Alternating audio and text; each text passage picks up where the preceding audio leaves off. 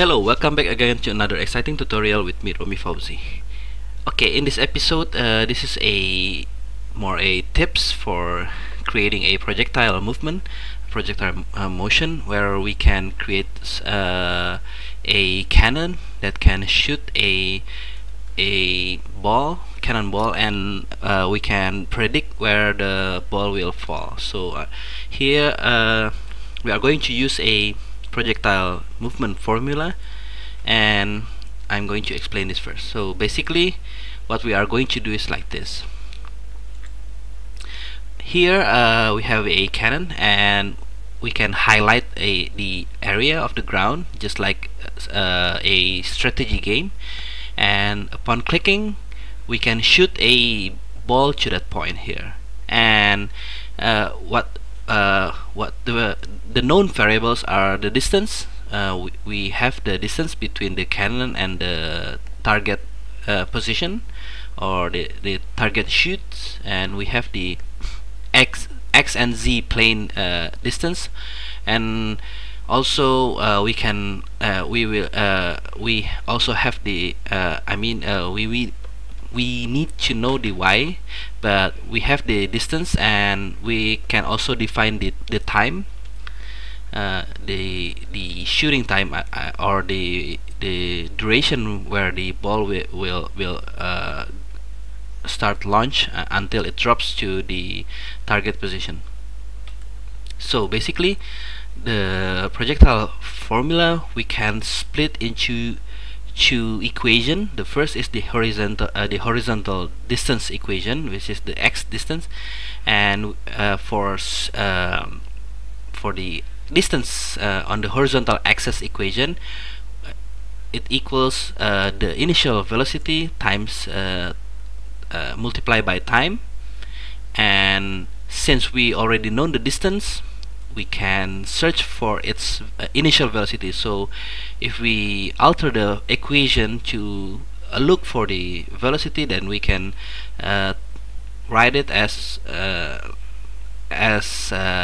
like this, velocity in the x direction equals distance in the x direction divided by time. And for the y, the vertical movement equation, we have this formula here, which is the y distance, or the highest distance, equals the initial velocity y multiplied by times, and then it's being subtracted by half, multiplied by gravity, and also multiplied by time square 2.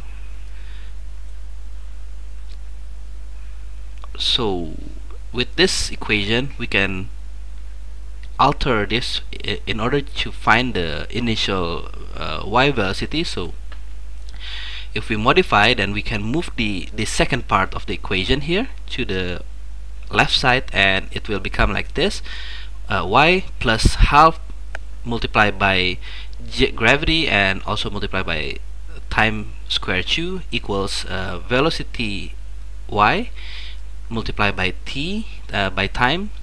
And then if we move the multiplier here, the time multiplier, and then we divide the left side, so we have this equation here.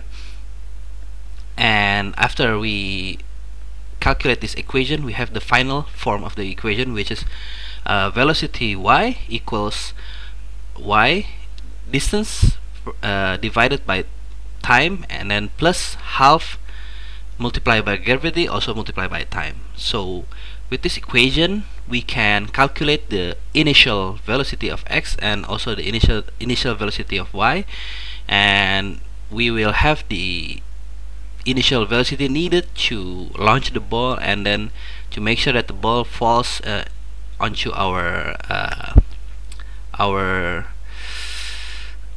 cursor. So let's do this. Just go back to Unity, and then I've already created a scene here. So we have a plane with a texture on it, and then I also create a cannon, and this cannon is basically an empty game object with the z-axis pointing here, pointing to the x-axis on the world, and it has a child of sphere object and also another child of the cylinder. So it looks like a cannon,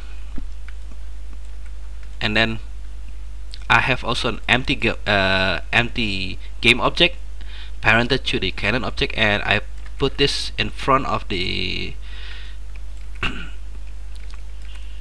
cannon, so we can fire the ball from this position here later.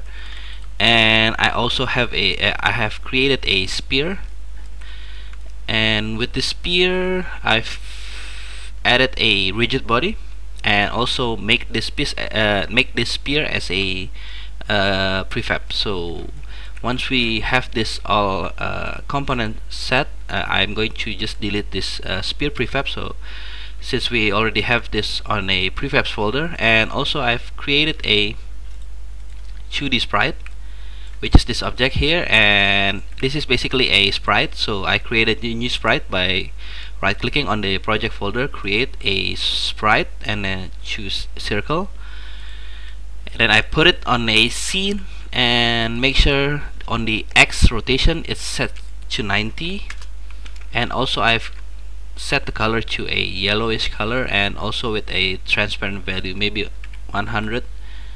So if we put it here, it will have some transparency on top of it, and this object will act as a indicator, our cursor.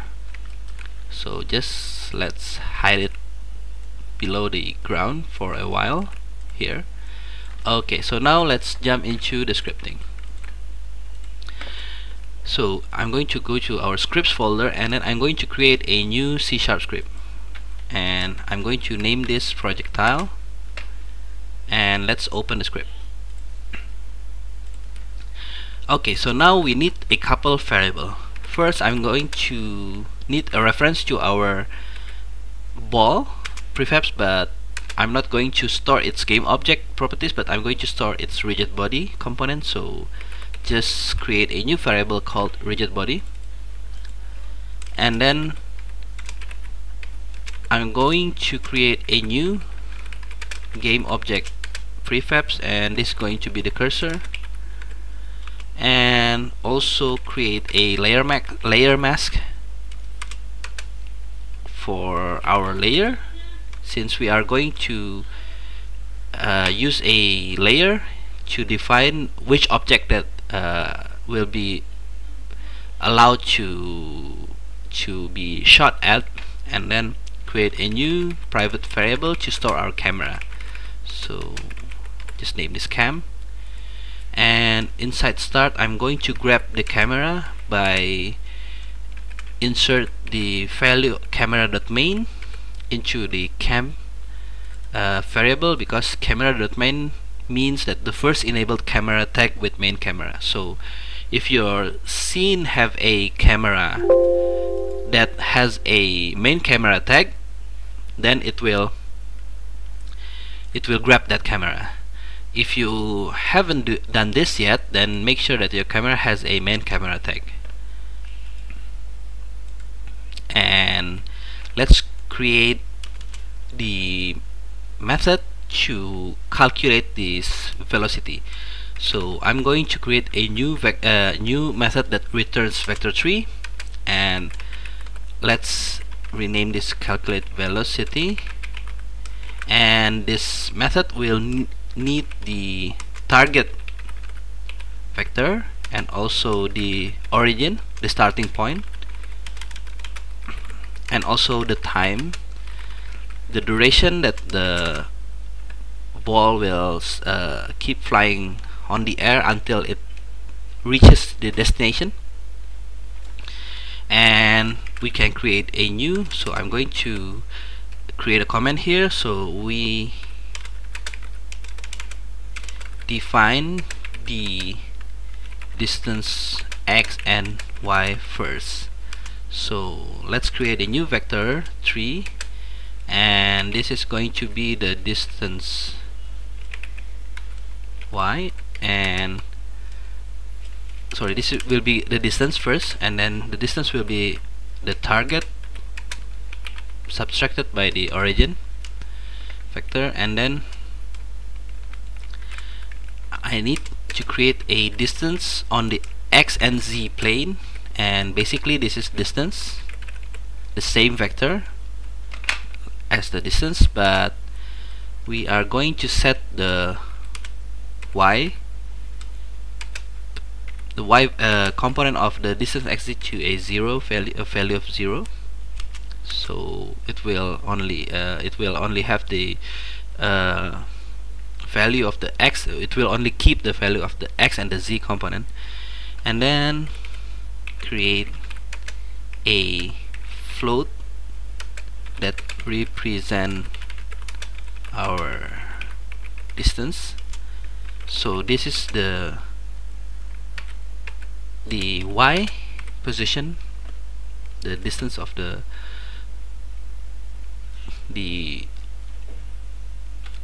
vertical height, and this, I think this will be the distance dot y, yeah, the first one here.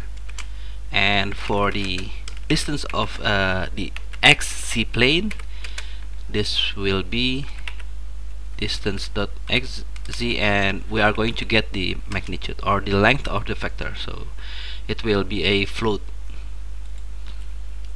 And now we can calculate the velocity. So the velocity, basically we are going to create a velocity y and velocity x, and the velocity x will if we get from this formula, it will be the distance divided by time. So now we are going to use the distance, horizontal distance or the xz plane distance, and divided by time.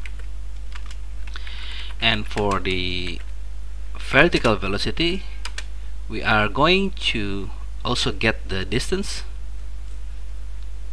or the vertical distance, the sy here, float, divided by time, and then plus by half times gravity. And in this gravity we are going to grab the physics gravity, but since it's a negative value, we are going to grab its absolute value. So dot mathf, we are going to use the method mathf dot absolute, and then here we are going to get the physics dot gravity dot y value,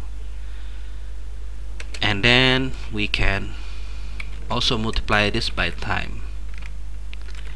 And what is the value of this float here? Is basically what we have here. So if you go to the edit project settings, you can see here under physics we have a gravity of on the y-axis is minus 9.81, and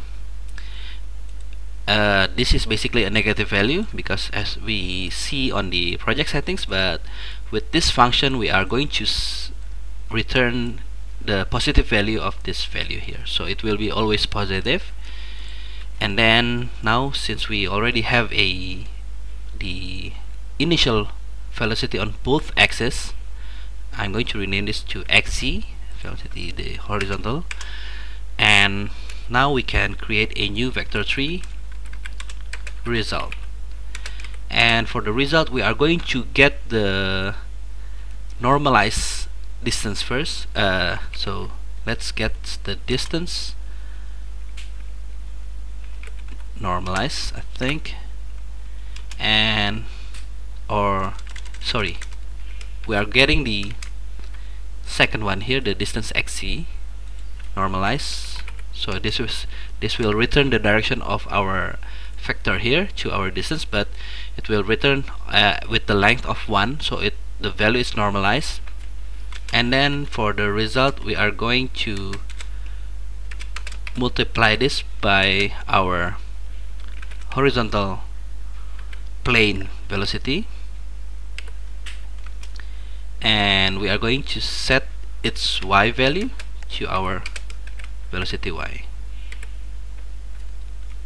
and then we are going to return our result here, our vector here.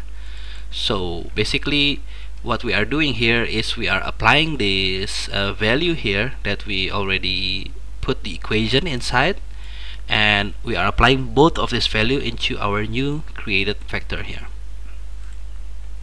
Okay, so now the next thing we need to do is to create a throwing method, so or launch projectile method. And here what we need to do is to create a new ray first, and let's name this cam ray. So basically this is the ray that we are going to shoot from our mouse position from the camera space into the world. Basically we are going to use the camera, and then we are going to use the method called screen point to ray, and this is basically it returns a ray going from camera through a screen point. And we are going to input a vector of our mouse position dot mouse position, and this is basically is going to calculate the position on the world where our mouse lies. So it will move the cursor on the plane relative to our mouse position, and we are going to create a new variable type of raycast head, and this will be the head info, and we are going to check if our raycast hits something. So use a physics raycast, and then we are going to use the cam ray for the ray, and then we are going to out hit. So we are going to put our information inside this hit variable here on our second, and then the distance will be maybe 100 unit just to make sure. And for the layer mask we are going to use the variable layer mask that we have created here, layer, and basically if this hits something, this method will return true. That means that this if block of code will get executed. So now we need to activate the cursor, set active to true, and then we need also to put the cursor transform the position to our hit point, but I'm going to offset this bit upward, so I'm going to add a slight up value factor, but it will be multiplied by a very small value, 0.1, and save this. So if we try to put this to our object, to our cannon here, just drag the script, and we can select our prefabs here, the spear, and drag this to the bullet prefabs. And for the cursor we are going to use the circle object that we have created here on our scene, the 2D object here. And for the layer we can select default layer, or everything would be okay. And if we play this, we can see that our cursor, it should be moving. Let's check this. Okay. Okay, sorry, one thing, we haven't execute this method, so let's execute this in update first. Save this, and let's go back and see if the cursor is working now. As you can see, whenever we move the mouse here, we have the cursor are following our mouse, but relative to the plane here. And now we need to add more code inside. So let's create a vector of velocity initial, or we can just name this VO. And now we are going to calculate our velocity from our target, which the hit point, this target, the point where our rays intersect with the ground here from the physics raycast, and the origin would be our transform position, the cannon position. And since this script is on the cannon, we can use the transform position. And for the time, we can insert any value. I'm going to use a 1 value of 1, and it will be 1 second here. And we need to put semicolon here, I forgot. And okay, so now we can set the rotation of our cannon to this vector here. So let's set the rotation to a quaternion look rotation, and just use the VO vector here that we have created, and it will make the cannon always looking at the angle of the initial velocity. And now we need to add another if. Whenever the mouse is clicked, the left click, then we can start shooting. So if we click mouse, then we are going to create a new temporary rigid body variable, and inside this variable we are going to instantiate our bullet prefabs. And for the transition, for the position, we are going to use the empty game object that we created in front of the cannon object here. So now we need to create a reference to it. So create a new transform variable, transform here, and then just name this shoot point, and we can use that value here. So I'm going to change this transform position to a shoot point, so it will represent the more accurate starting position. And let's just copy this code here and paste this here, and also set the rotation to the default rotation, which is quaternion identity. And once it's instantiated, we can set its velocity, set the velocity of the rigid body that we have instantiated to our VO, which is our initial velocity here that we have calculated before. And whenever we are not colliding with this, I'm going to set an else statement here, and I'm going to disable our cursor, set to false. Okay, so I'm going to save this, and let's go back to our scene. If we go to our script here under the cannon object, we have a new slot here, shoot point. So I'm going to drag this object here and save the scene, and let's play it. So whenever I rotate this, as you can see that our cannon is tilting upwards, and if we go outside the screen, the cursors get hidden, and if we click, it will fire exactly the ball, and the ball will fall on our point here. So this is basically how you create a projectile. And of course you can create, whenever the ball is collide with the ground, it will explode and it will injure the enemy unit near of the explosion, and you can create some sort of a real-time strategy games. Okay, so with this tutorial, you can see that we can use the equation from physics equation to simulate a physical behavior inside Unity. I hope this tutorial is useful and you like the tutorial, and if you like this, please hit that subscribe button, and if you have any questions, don't forget, just leave in the comments below, and I do my best to answer it. I see you in the next episode. Bye.